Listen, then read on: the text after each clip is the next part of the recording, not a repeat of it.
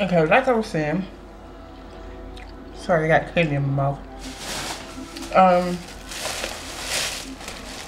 This is the start of the Mickey Mouse invitations.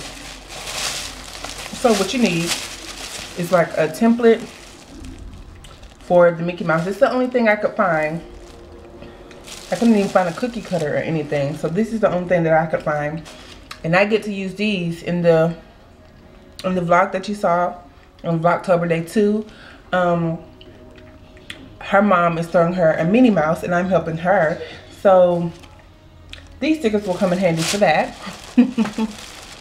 You're gonna need a glue stick, scissors. I have poster board, but you can have custom stuff. There's some templates online that you can find DIY where you can print off the Mickey Mouse shaped templates and use cardstock. But I just got the black poster board. It's 5 sheets in there. Get down and get out. She said she needed 20, but I got 3 because you can, hopefully I'll be able to cut them into 4s and use it that way. So I have 3 sheets of that. And then get out. I have some red construction paper here and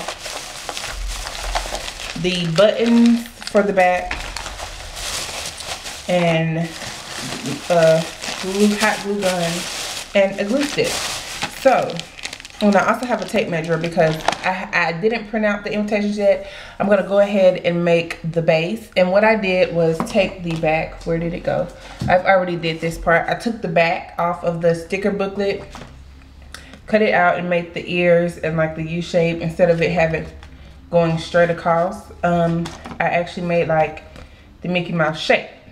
So I'm going to do that. And I first need to measure here. Sheets of the construction paper. I don't not know if you guys can see that, but I need to move some of this stuff out of the way. Like this right there. And this little setup, I need to move that out the way. So let me see. Okay.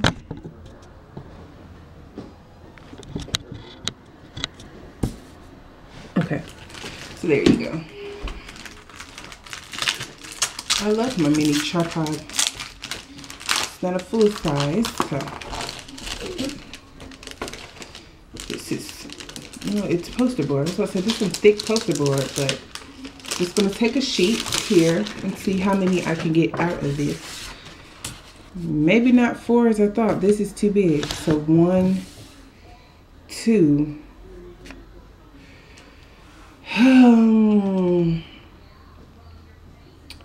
2, so that would be 10.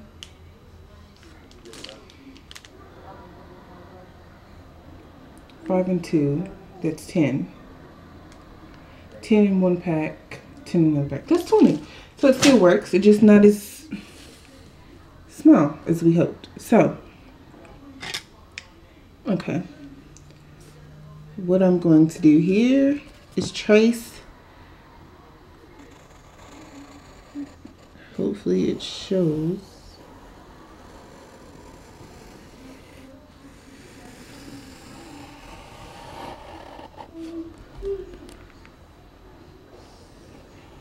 Trace the outline of the Mickey Mouse.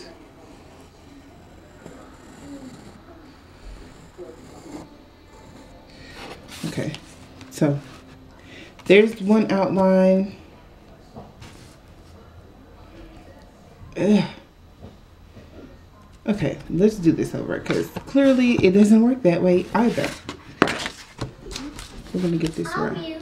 Cause there ain't no I will. Go sit down. Okay. So we're gonna trace this again. Thank you.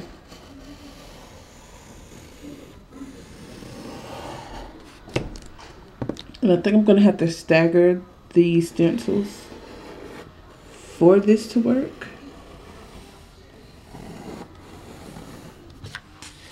Okay, so yeah, we're gonna have to stagger them. But as long as 2 fits, I'm not worried about it. So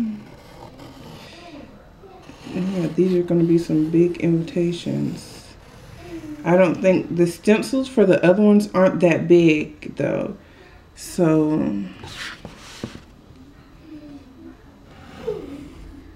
these are big.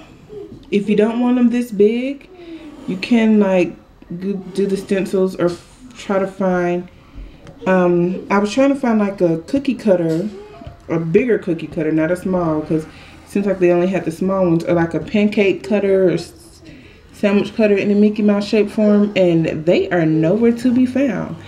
And the ones that I did find on Amazon were like ridiculously expensive, and I'm not paying all that for something that I won't even use after this. So yeah, those are the two stencils here, and I'll come back once they're cut out.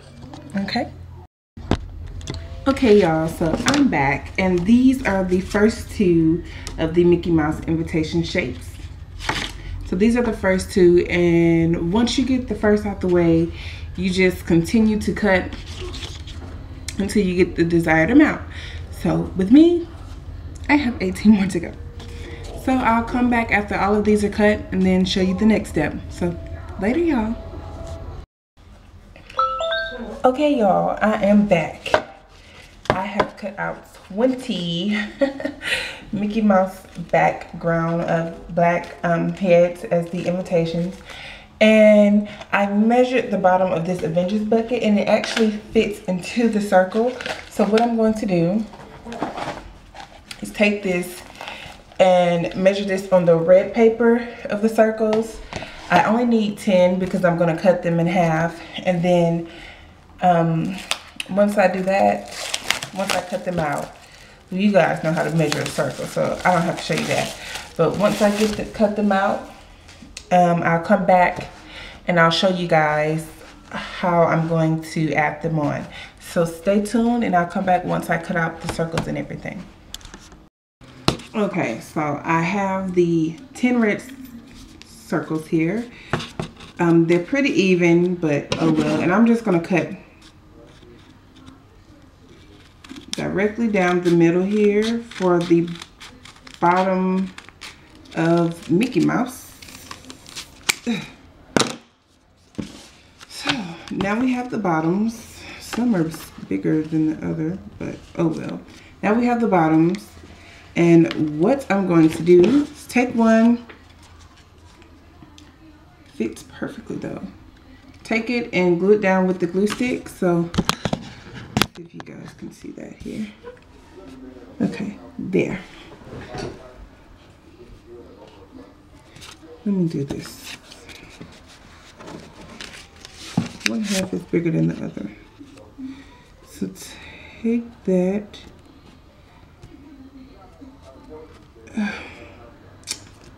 This is not going to be even at all, but I can trim the black. I mean, it doesn't have to be perfect. This is like the butt of the thing. So I have my glue stick here. Just going to take that paper, flip it over. This part that has the lines on it from when I was drawing. So that's going to be the butt, the back. And then I'm going to just glue here. So there we go. That is glued. And now we have, I'm going to do another one. Let's see.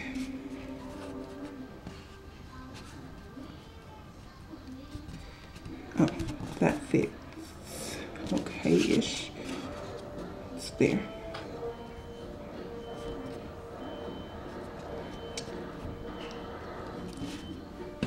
This is the side with lines.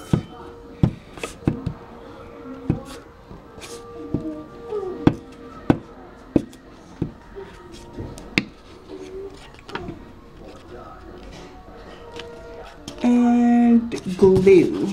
There we go. So now I'm gonna go ahead and do the rest, and then I'll come back when it's time for the buttons. So stay tuned. Okay y'all, so I didn't like the smaller ones. So what I did was folded a couple sheets of red paper, traced half of the circle, and boom, you have perfect squares. I don't know why I didn't think of this first time instead of tracing them, because oh my God. But now I'm just going to cut them straight down the middle on the crease, and you have perfectly equal squares. So instead of tracing the bucket a whole circle and doing it that way, just make this easier on yourself.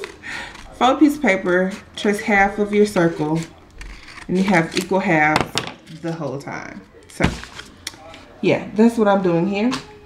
I'll come back when I'm finished.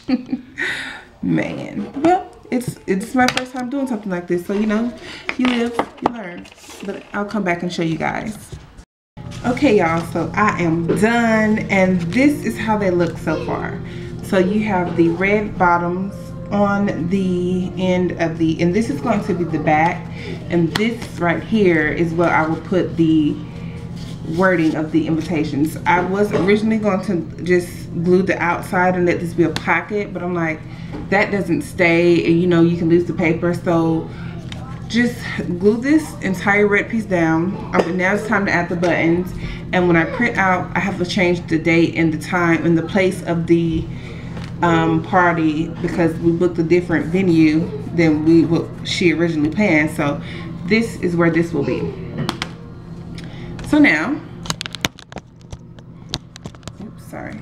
Now you need your glue gun and your glue sticks. So, and I love animal print, as you guys can see. And I thought this was just so cute. And I got this from Walmart. It was like $4 for the mini size. So, and what I'm going to do with these buttons is I'm going to sort out some buttons, but I'm going to use different ones on different invitations, so they're all not just going to be this plain circular. They're going to be different ones, different sizes. So let me get this hot glue gun set up, and then I'll come back and show you guys how I do it. Okay, y'all, so while I'm waiting for the hot glue gun to heat up, I'm going to go ahead and start sorting out my buttons and what I want to use. So let me see if y'all can see that right there. Okay, you can, but my battery's about to die, so hold on. Okay, don't worry about this, y'all. That's that glue stick. So like I was saying, I'm going to go ahead and sort out some buttons. I'm just going to push them out, and let's see. I love this, and this was an assortment. It has, I don't even know how many it has in here. I don't know, but it's a lot. And it's a 4.5 ounce bag of buttons. So I'm just going to go through. So that's one. Okay, that's one pair. 2 pair. And like I said, they're not going to be different. They're going to be different sizes and different shapes. So it doesn't matter. 2. Elijah. He always sneaking and doing something. 3. Okay, that's a different size.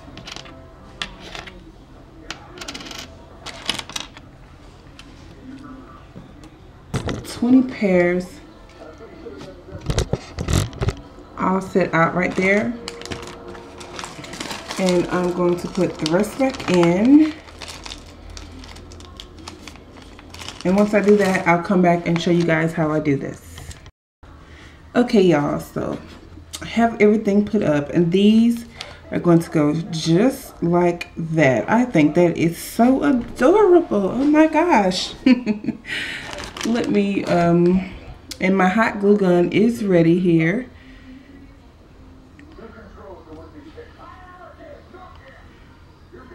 So you're just going to, and watch yourself. I'm going to put it on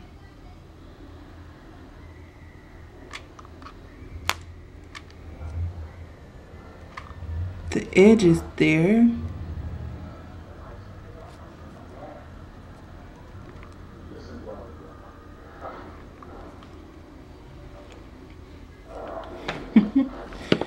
So just a little bit around the edges. No. Okay, and be careful. And I'm just going to stick it down. And there you go. You're going to do the same to the other side. You really just need like a thin strip.